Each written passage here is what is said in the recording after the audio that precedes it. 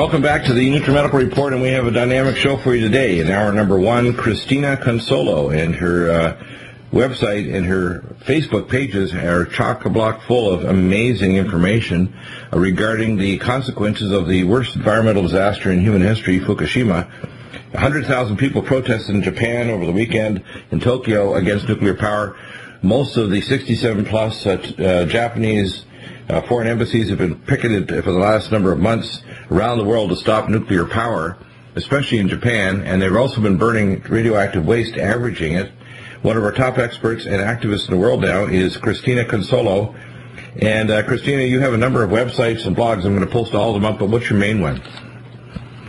The main one would be FukushimaFacts.com, where we have links to all of the Facebook pages, my Twitter, my radiation fallout forecast, YouTube channel. We're just trying to use social media in every way possible.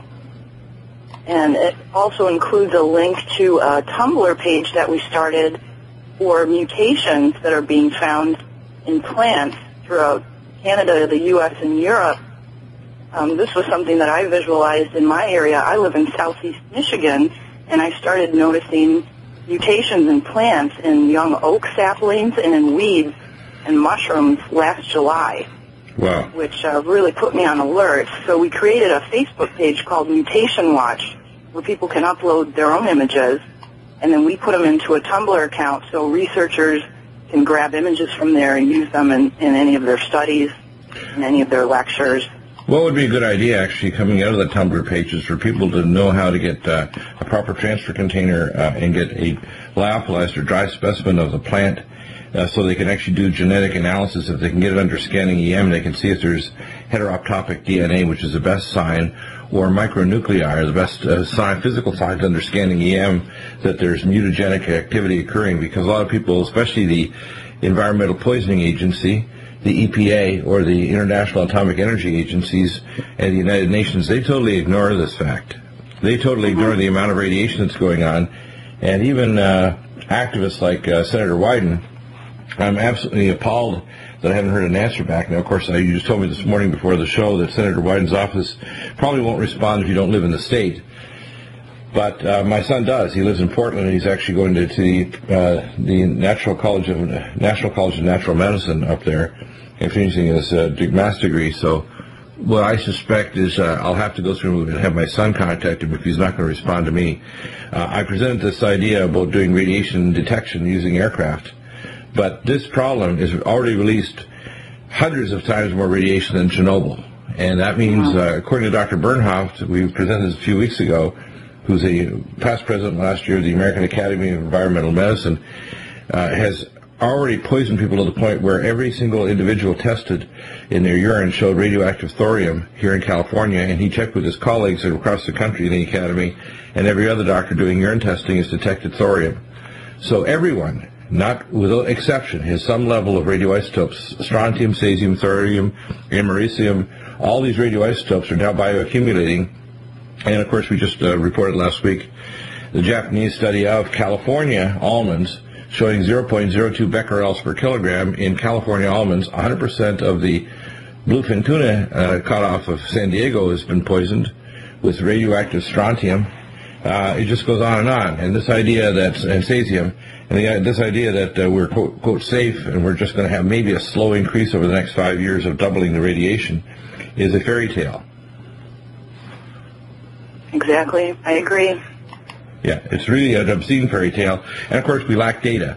We want to have concrete data so we neither exaggerate things nor play it down or realize that certain segments of the population, the unborn, which are 10 million to 100 billion times more sensitive to radiation, and the elderly or anybody with any serious illness or a weakened tissue, let's say a stealth infection of TB or anything else. This also increases the risk of plagues. We've already had the release now of resistant TB and rubella in Japan, and I expect we're going to have multiple plagues coming out of the radiation-toxic zones where the weakened population is a perfect host to develop superbacteria and viruses. Yes, and that's a lot of people, are only concerned with cancer, getting cancer from this down the road, but there are so many other conditions that can come up. I did an analysis of the Chernobyl disaster, And it was apparent that in Chernobyl, most of the people would be lucky if they got cancer, because most of them died of vascular disease, because most people don't realize oxidative stress, the first thing that happens is cortical damage to the brain, so you become decorticate, especially the frontal lobes are highly metabolically active. You develop eye problems, radiation retinopathies, and cataract changes, and you develop changes to any highly metabolic tissues, including mitochondria, immune system failure, and the most common things are actually vascular disease early on, like heart attacks and strokes. So people acutely exposed after Chernobyl, many of the young men died in their 20s and 30s of heart attacks and strokes and other vascular events like deep vein thrombosis and pulmonary embolism. They didn't live long enough to get cancer. And we're starting to realize, too, that cesium has almost immediate effects on the heart muscle. Oh, yeah, you can give enough radioactive cesium because cesium is a very powerful beta emitter and gamma emitter. What it does is it immediately displaces potassium and causes a toxic effect in the conduction bundles. And it can cause cardiac arrhythmias or toxic tachyarrhythmia that can be almost immediately fatal. So if there's a massive surge in cesium-137, you can have a whole bunch of people that are teetering. And most people don't realize by the time you get into the 7th decade, 10% of the population have got chronic atrial fibrillation, which is a major contributor to death.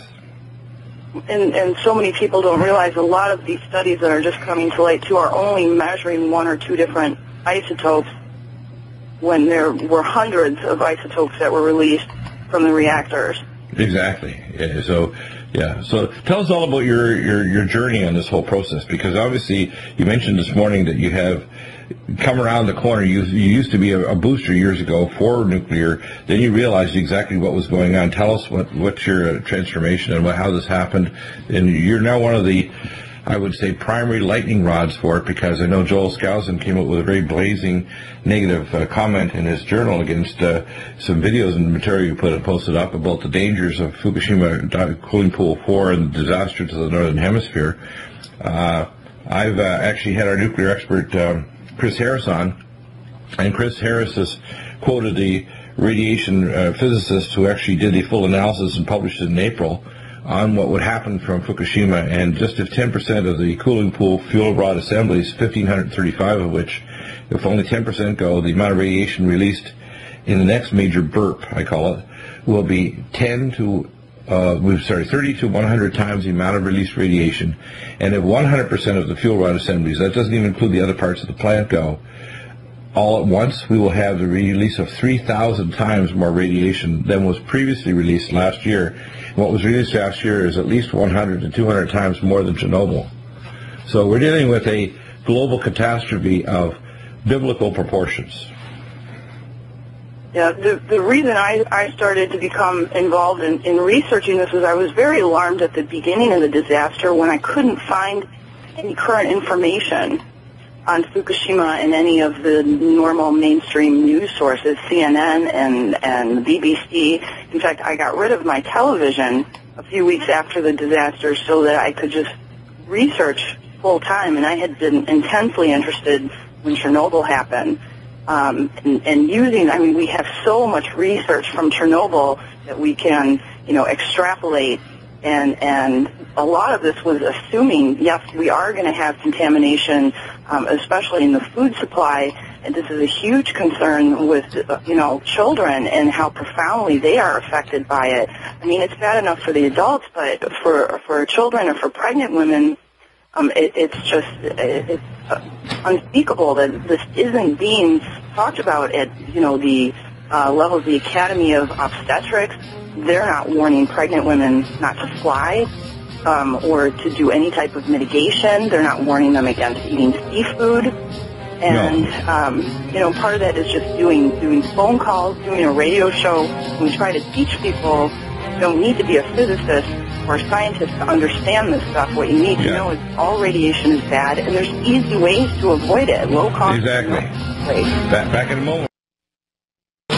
Welcome back, and Christina, let's walk through some of the latest information you've posted up and the most powerful responses you've had from people and comments on various networks. I'm sure you're being asked to come on some of the major networks too, on what they call the snooze-tainment, or the I call it the snooze, because they try to put people to sleep. They don't want people to know that if they're flying, for example, to the friendly skies, they may actually be flying through a radioactive plume, and there's going to be an averaging or dissipation of radiation from Fukushima as it circulates the planet many times, but there's also going to be giant plumes, and let's say at 26,000 to 31,000 feet, there's a plume with X number of becquerels per cubic meter of space.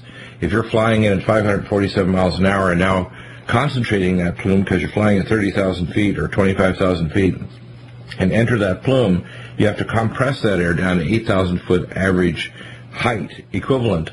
So that means maybe that air is going to be compressed 8 times. So if it's X number, you can take 8X for the amount of radiation you're going to be exposed to, counting the number of breaths per minute and number of mils per respiration.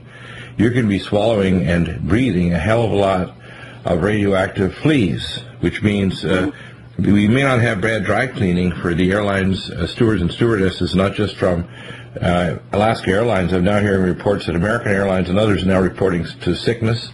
I would expect immune suppression, hair and skin changes, respiratory problems, nasal bleeds, GI tract problems as the radioactive fleas get in their GI tract and cause holes and suppress what's called the crypt cells in their villi. So I can give them a laundry list of what I expect could happen in someone who's exposed to what I call subacute radiation sickness. And I think that we may not have bad dry cleaning, but we may have radioactive plumes that our pilots, our airline stewards and stewardesses are flying to. And although they have higher radiation levels because they're closer to the sun or cosmic background radiation, and you can look at the NOAA reports from 2007, which I posted about a month ago, it's very evident to me that we don't have any data that tells us exactly what it is. So I flew to Portland a month ago to visit my son in Portland, Oregon, and I took my Inspector Plus radiation detector and took GPS photos with my iPad and iPhone Siri S, and I was freaked out when I saw how fast it rose. And when I flew back, it rose even faster, and then it dropped off about a half an hour into the flight back to half normal, which means it was a giant plume of radiation north, which is in Oregon, and the plume was not present from Northern California down to where Landor was significantly less. So that we're seeing giant plumes of radiation, and no one's tracking them, mapping them, and we need to know where the hell they are, because if it's high enough, we may literally have a civil defense disaster where in Israel, they had to take people's windows off because they thought back in the Gulf War with Saddam Hussein, he might send rockets in with chemical weapons or biological weapons. Well, we could have a radiation disaster where the radiation levels could be so high that just going out acutely and breathing in the outside air during a radiation plume for a matter of a few hours in an afternoon might permanently affect your health. Yeah, something that I had started focusing on quite a bit is where the numbers are coming in high, how it relates to the jet stream, and what seems to be an even larger factor in the amount of fallout that we're receiving is the tropopause, which is a very dynamic area of our atmosphere where all of our storms are generated out of. There's a couple of groups that are using crowdsourced data, and I put together a forecast 3 times a week of where I think the highest levels of fallout may be. We find that ahead of these storm systems and trailing behind them seems to be the highest number. It's getting pushed out ahead of some of these storms. Did you corroborate any of your numbers when you were flying with the jet stream? Yeah, I looked at the jet stream, and it appeared that the jet stream was further north, and in fact it was over Oregon and Washington State, and it's exactly what I suspected, is that the jet stream tends to push these plumes ahead of it, or it hits the boundary zone of the jet stream and bunches up against it. But that's only conjecture. If we don't have data, we actually can't do 3D modeling or 4D modeling to see exactly what's happening. So let's say, theoretically, if we had 100 airlines putting up jets across the Pacific Ocean, across Alaska, and we have to also know that plumes can go over the Arctic Circle, so that if we could then identify the how many knots or miles per hour the plume is going, or kilometers per hour. We could know the becquerel concentration, how large the plume is in terms of the boundary zone, what the average concentration of becquerels per kilogram per cubic meter it is, and what's the likely concentration inside the airline cabin, considering the findings that they have, and also the isotope analysis if we had something like a little capsule that would pick up, just like the radon capsules are used to measure radon in homes. but they should have a chain of custody and air sampling that occurs when they hit certain action points, when the number of millisieverts per hour counts per minute goes over a level that's way beyond background and way beyond what we'd expect even if you're having a solar storm, because solar storms can generate much higher levels of background radiation.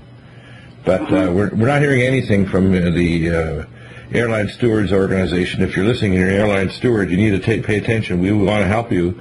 We want to get data. But even UC Berkeley has stopped responding last year after me having contact with them. No other universities are picking up the ball. The Environmental Poisoning Agency, the EPA, are useless. They should be fired, and I agree with Ron Paul on that.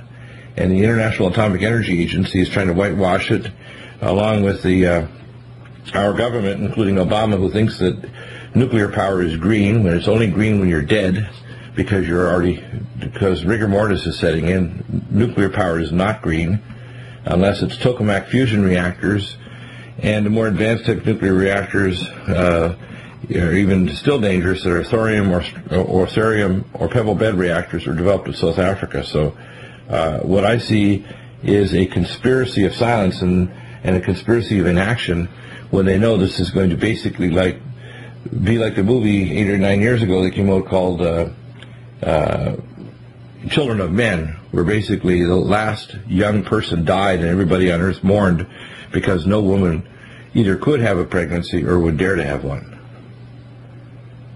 Yeah, I'm also upset with the lack of information that's coming from a lot of our cancer organizations. In fact, just 2 weeks ago, I called the Canadian Cancer Society, the American Cancer Society.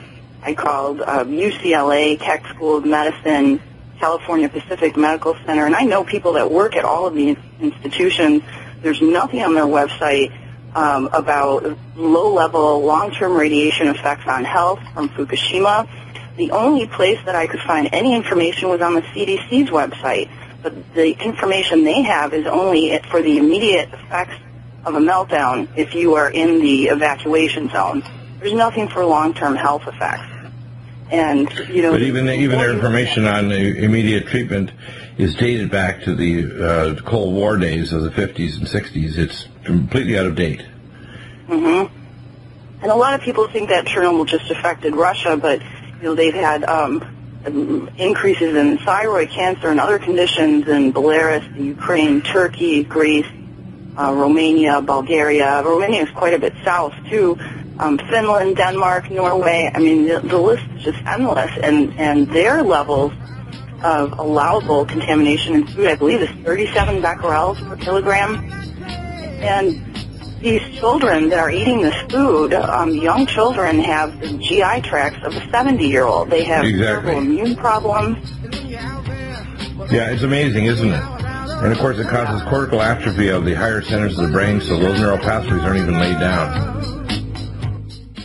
Welcome back, and Christina, you mentioned some very important facts in terms of what you're detecting, because there's a bunch of radiation networks like RadNet, et cetera, that after the wildfires in Colorado and elsewhere, there were some interesting findings. Can you expand on that, please? Well, just some of the highest numbers that we have seen in the last few weeks may be attributable to the wildfires that have been going on out west. And another thing that we know from Chernobyl, in fact, they asked for help from world governments a few years ago in helping decontaminate their forests, because anytime there's a forest fire, radiation gets re-released through the forest fires. And that could also be happening in the U.S. now. And the reason I say that is because we do have some initial soil contamination numbers from the USGS. However, they're from, I believe, April 5th of 2011, so they're horribly out of date. But some of the highest contamination was found in Los Angeles, in Portland, and in Boulder, Colorado. And, that's where a lot of these fires were happening, and those plumes from the fires, and so we had air quality alerts here in Wisconsin, Minnesota, in Michigan, in Indiana. We've seen numbers go up ever since then, and it could be that the radiation is getting re-released from the burning of these trees. Right. Now the pines are notorious for cesium uptake. Yes, in fact, what happens is people should realize that most of the radiation released in the in the black current, or the Humboldt current, we call it, that comes from Japan, splits and goes north toward Alaska and south toward Washington, Oregon, and California down along the Baja, that those radioisotopes released into the water dissipate and are absorbed incredibly fast by phytoplankton, go through the food chain and get bioconcentrated all the way up to the bluefin tuna. But they don't just stay in the water. They get absorbed amazingly fast. For example, if you give somebody radioactive strontium, radioactive cesium, the body literally devours it. The same thing goes on with bacteria. That's why we see these they call it black mold, black mycobacteria around Japan and Tokyo. Those are signatures that there's radiation there, and they're bioconcentrating those radioisotopes. It's nature's response to try to sequester it very quickly and then to die and form a geological layer in the earth, indicating this is when Fukushima happened. Yeah, there's a multitude of sources where it's coming from, not only from the plants and it being steamed out of the ground around the plants, but the burning of the debris in Japan. It's being trucked all over Japan. In fact, we had 9 workers that passed out and were taken to the hospital at one of these incinerator facilities last week. I believe it was in Kanto. And several of them died from myocardial infarction. Yeah, so well, that's how the seawater that is being, what's being poured onto the reactors and pouring into the ocean. A lot of the storms that hit our west coast are being generated out of this radiation slick that's moving across the ocean. Exactly, and there's also released that way. The other thing is when you pour really hot water on top of hot radioactive fuel rods, uranium fuel rods, you form what's called uranium uranol ion buckyballs. And those buckyballs can carry up to 64 uranium ion isotope inside those buckyballs that literally float on the surface of the water and can bounce through the air up to anywhere up to 300 miles inland. Their heaviest area, of course, is within 5 to 7 miles of the coast area, so there's a radiation plume that's created by buckyballs. So that is one of the aerosolized areas, and those can carry some pretty heavy isotopes like strontium, cesium, americium, etc. The other major thing that's happening is several of these ions, radioisotopes, radioiodine-131 and xenon-133, directly contribute to the chemical degradation of the upper atmosphere. Now, I've tried to explain to people out there, and they still adhere to this stupid idea that, and it really is, the only other word for it is stupid, is that you can't float a brick in a pool. And chlorofluorocarbons have never created one drop of ozone degradation. But hydrogen sulfide and sulfur dioxide that come from volcanoes and from interoceanic volcanoes or burps of methane hydrate is often accompanied by sulfur dioxide. Methane hydrate itself, methane is also a relatively heavier gas, so it's very unlikely to get to the upper atmosphere. It breaks down into CO2, and CO2 is not bad. It degrades, it turns into oxygen if you have enough benthic layer phytoplankton to make up 80% of the oxygen. But what is really bad is the radioiodine and xenon-133 do get into the upper atmosphere, and they chew up the ozone layer, which is why we're having what's called radiation shock here on the ground level, with high-level ground-level radiation from the ultraviolet light getting through. A is basically suntan, B is burn, C is cancer, and D is death. C and D are so powerful to go right through clothing. D will actually go right through the side of a building. So people need to be aware that these high-level radiation, like cosmic background radiation, zeta particles, microwaves, actually come from space, go right through clothing and buildings, and even in a cloudy day, the high-energy light that can cause cancer, you aren't even aware because it's not even warm, actually can cause cancer right through your clothing. And it doesn't just cause cancer of your skin, it can cause immune suppression. So if you're getting exposed to ultraviolet C and D, because the ozone layer is thin because of Fukushima, you can come down with leukemia, you come down with breast cancer, bowel cancer, because your immune system is suppressed systemically from higher energy ultraviolet light. That's how scary this is. Mm-hmm.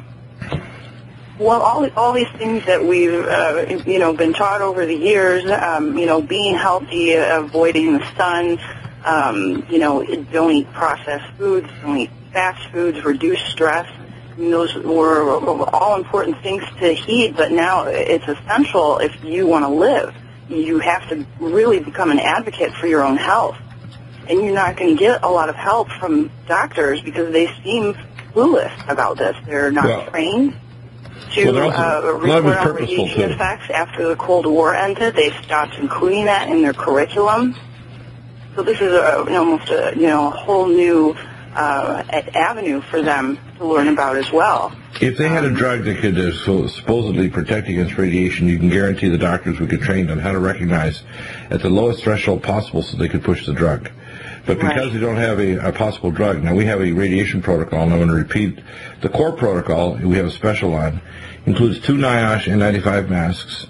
It contains the diatomic Nutridyne, the Edgar Cayce diatomic iodine. It'll protect your mitochondria from mitochondriogenesis stops. You stop making new mitochondria if you get radiation shock from radioiodine-131.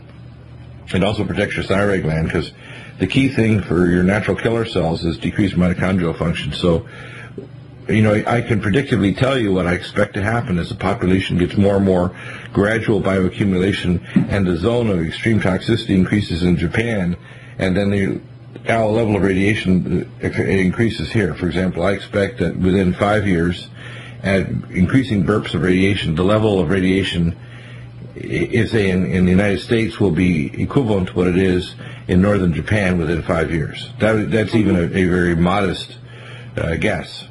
In terms of Japan, if there's major releases, they should be evacuating now. They shouldn't be thinking about evacuating. There should be evacuations of northern Japan now. They should immediately try to not put this in a sarcophagus, but Kevlar spider silk tents, build a corium catcher, seawalls, and start a circulation system where they cannot make millions of tons of radioactive water and pump it into the Pacific, but pull out the isotopes, turn it into a solid waste, and then take it in special radioactive container ships to put in the bottom of a zinc mine, or tin mines, which are the deepest mines on Earth, well below the water table, where it can be entombed forever. But this situation is going to get a lot worse before it becomes catastrophic.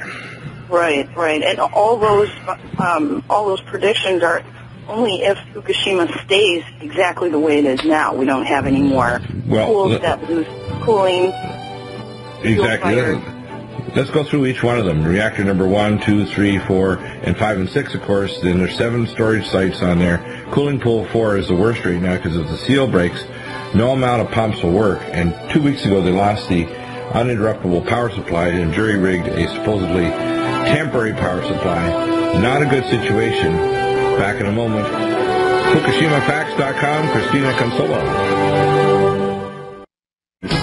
Welcome back, and Christina, let's go over some of the interesting things on FukushimaFacts.com and some of the links, I think, in this area. Now, also your show, they want to listen to Nuked Radio. How do they listen to your program? We're on the Orion Talk Radio Network. The show airs from noon to 1 Eastern Standard Time on Tuesdays and Thursdays. We originally did it for a month, starting the day after the 1-year anniversary of Fukushima, and it was to get people up to speed on Fukushima, the effects of radiation on health, and how to avoid it. And we had such a huge response, we decided to continue doing the show twice a week, and we will continue to do it as long as we can. Yeah, that's really good, because you're super focused on this issue, so you're like a magnet for us. So I want to have you on the show regularly to give us updates. And you're an super activist. We have our nuclear expert, Chris Harris, but behind the scenes I have contacts on the ground in Japan and here in America, which we won't mention. Some of them are inside various agencies. And what we're seeing is that quietly behind the scenes the government's in a big panic, because we not only have we have multiple disasters. They're still using Corexit 9500 in the Gulf of Mexico to suppress the continued leaks of methane hydrates and oil and tar, because it was a tar volcano they drilled into at the Macondo, which means the devil's food, that's literally the name of it, site at the off the coast of New Orleans. We have continued release of radioactive tar balls and other materials showing up there on the coast, and they're trying to suppress the oil, which is still seeping. On top of that, the Fukushima disaster is likely to release enough radiation. I was on the team years ago where we were monitoring whether we were going to get potassium iodate, which was all we had back then, if there was enough release of radiation from Chernobyl. And it came within a very, very close margin to issue everybody in Canada, because I was practicing in Canada at the time before I came back to the States. potassium iodide to protect against thyroid failure. Now, what thyroid failure means is you're going to see not only thyroid cancer, you're going to see decreased IQs, you're going to see cortical atrophy, you're going to see strange behavior I call decorticate behavior. You're going to see, along with the other radioisotopes like cesium and strontium, all kinds of things like blood cancers, premature labor and birth defects, trisomy, which is trisomic conditions 13, 18, and 21, which is Down syndrome. And now it's reported in Japan that up to 5 out of 7 deliveries now in Japan have birth defects or Down syndrome or other major anomalies. So I'm very pro-life, and I'm very concerned that women now in Japan are having huge numbers of abortions and are frightened to get pregnant and even concerned about, quote, their own physical future, whether they're going to still be around. Well, they should be evacuating. And right now people are just sitting there like a deer in the headlights. So let's go over some of the details of just how crazy this is going to get. 1 million becquerels per kilogram of cesium was detected at a Fukushima school after it was decontaminated. That was reported by a local official posted on Any News July 13th. 1 million becquerels was found in a fungus growing on some concrete by the door to the gymnasium. Now, you know that 2 weeks ago, Tuesday, they were supposed to reach the critical temperature at the fuel rod assemblies. Tuesday, Japanese Standard Time, JST 4 a.m., and they averted it by literally in hours on Sunday previous. They, quote, fixed the uninterruptible power supply with a temporary rig up. But what they don't tell you is that if the seal breaks on that fuel rod assembly area, that no amount of pumps will prevent that water level from dropping to the level where it reaches a critical temperature, which will cause the fuel rod assemblies to pop their corks like a bunch of champagne bottles sitting on the tarmac in Phoenix Airport at 115 to 120 degrees. So what will happen is these assemblies will pop their corks, and the amount of radiation will cause what's called sky shine, so much radiation that you won't even be able to service any of the areas in the entire area around it. And that radiation plume, if it blows toward Tokyo, could cause an immediate environmental radiation disaster that is thousands of times more radiation than Nagasaki or Hiroshima without the explosion. One thing that I've repeatedly asked every expert that I've had on my show is, where's the corium? Why isn't anybody talking about the corium? We have ground-penetrating radar, we have optical coherence tomography, even HARP see under those plans. Why isn't anybody talking about? Well, not just HARP. There's a thing called torsion field imaging, and we had it actually from space in the 50s and 60s. So we saw these underground dormant magma domes from old volcanoes, which is one of the favorite places to build underground cities around the world, because dormant magma domes can be anywhere from 1.5 to 11, 12 cubic miles in size, anywhere from 1.5 miles to 5-6 miles down. So it's ideal for building underground cities, besides the matrix ones built by these high speed tunneling devices that use sodium cooled nuclear reactors and an impact laser against the rock surface to create literally a rock vapor that they can blow in the sidewalls and form an obsidian core. What they have done is they can actually visualize from space. It's called torsion field imaging, and they can actually identify not only an image but also the radioisotope characteristics from space up to 440 meters below ground. They can actually see and identify not only the shape but the actual isotope analysis. So that's possible right now, but they're not sharing anything. And if there are high-speed jets or drones or any other material being collected by the Japanese or America, nobody's, as they say in the mob in New Jersey, nobody's telling nobody nothing. Mm-hmm. They're basically a complete blackout in this new statement is basically obscene. They don't want to interview anybody like you, me, or any other experts on it. They don't want to interview Chris Harris, who is one of the nuclear regulatory consultant, top nuclear safety engineers in the United States out of about 40, and his team behind him, another 20-some, that actually collaborate on reports that we post up on our site and on our shows and on our live stream channel. They don't want to interview anybody just asking good questions like Jazzco that they X'd out of the nuclear safety, and as a result we're sitting wondering what the heck is going to happen next, because we have officials that have what's called cranial-rectal insertion syndrome, where their head is up their butt, and they don't want us to see the light of day. Will turn whistleblower. I hope so too, because I don't see months away. I see weeks away from a major release. We know that there was a surge that was reported up on one of the blogs back in March or in April, and they thought, oh, that was released was a matter of a couple of days before, and actually it was May. And they thought it was in April that the release occurred, and actually it was back in March. It took 6 weeks for them to finally report it, and I tracked back the research and found that there was a track of radioiodine that was picked up that had surged up to over 214 units compared to background of something like 14 or 10 or something. And then it had dropped back, not to back to what it was before, but it dropped back considerably. So we know there's burps of radiation, and by identifying which combinations, we can find out which part of Fukushima is doing it. You know, we'll focus on cooling pool 4, but we've got criticality occurring in reactor number 1 because there's been neutron beams coming out of there ever since the beginning when it was sitting on a fault line and it broke the reactor core. We know reactor number 2 has had problems with the gauge going in the same direction, all the broken gauges where it's getting hotter and hotter. Reactor 3, everything's blown to pieces because it's a MOX reactor, and a lot of that radioisotopes and fuel rod assemblies were blown miles away. And it's, by the way, the plutonium reactor, which is 40,000 times more toxic than the uranium.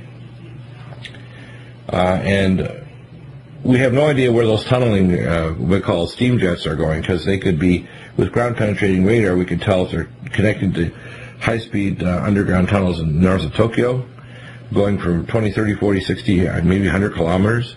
Could be going out under the ocean and venting under the oceans. No one's doing water sampling down there or taking small submersibles to see if there's venting or bubbling of radioisotope, literally steam-generated gas at deep depths up to a mile or more off the coast of Japan. Nobody's sampling the sand or water or air sampling along the entire Japanese coast because they're called this thing called coastal effect, where it not only goes out to sea, it pushes it laterally north and south, so all of the coast of the east coast of Japan is becoming completely radioactive. Mm-hmm. It's a coastal effect. We talked about this with our other nuclear experts on the program, so we need to get you back on regularly. From the Manhattan Project, John Goffman, who had said recently that he had estimated the corium probably wouldn't melt more than a half mile into the Earth. But, you know, it's sitting right next to the sea. At this point, we could have an open conduit to the ocean. We don't know. But my guess is we brought ground-penetrating radar and these other technologies in. We'd find the corium is at least 40 to 60 meters below ground, and it's venting out, because it's in the water table, superheated tritiated steam, which is creating tritium and other radioisotopes, into the ocean and many miles away, connecting with the tunneling systems for the high-speed underground trains in Tokyo. That's why we have Tokyo YouTube reports of radiation. We'll have you back on regularly, Christina. Amazing program. FukushimaFacts.com and Nuke Radio. Listen to it. Check out her blog.